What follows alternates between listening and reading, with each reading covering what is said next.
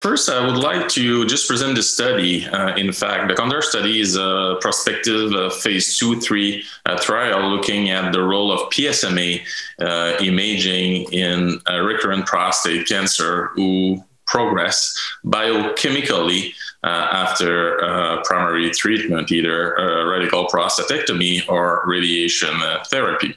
And this study was performed to get the FDA approval of the PYL, the specific tracer used in this study. And in fact, this tracer has just been accepted by the FDA for approval for use in patients right now.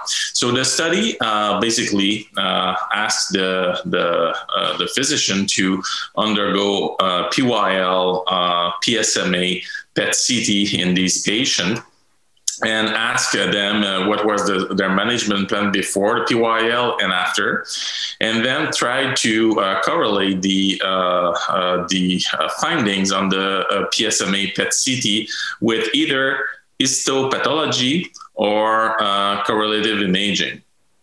And after the imaging, they asked again the different investigator what was their management plan to see if there was a change due to the imaging.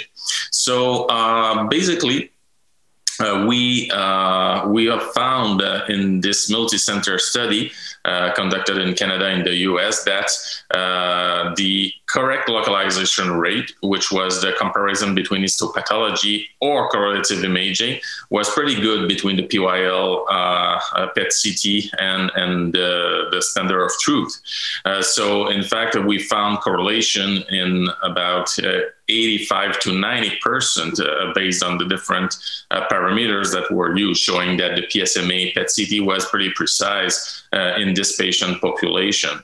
And interestingly, the PSA at which the PSMA PET-CT was done was very low, 0.8, which is very, very small. And that led to a difficulty in obtaining biopsy in every patient.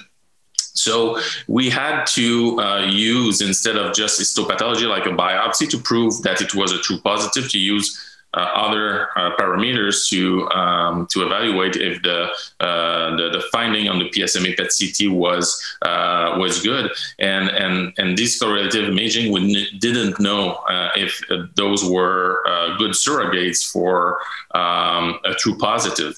So in that study, in this sub-analysis that we present right now, we tried to see if there was difference, predictive positive value or correct localization rate between histopathology, which is a recognized standard of truth for imaging, and these other correlative imaging.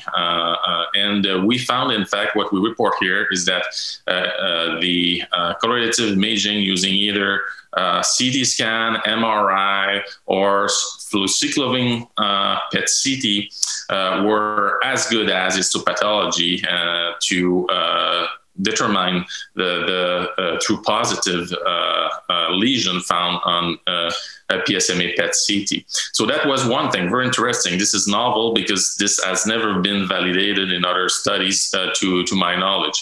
The second point that we've shown is that what was known from other studies is that the PSMA PET-CT conducts to a change in management in many patients that are showing recurrence after primary treatments. In fact, it showed a difference in 63% of the patient. So I think despite PSMA PET-CT has been studied in many other studies, this one is pretty unique as being a multi-center prospective. The readings were blinded, and all the findings at very low PSA were correlated with either histopathology or correlative imaging in a blended manner.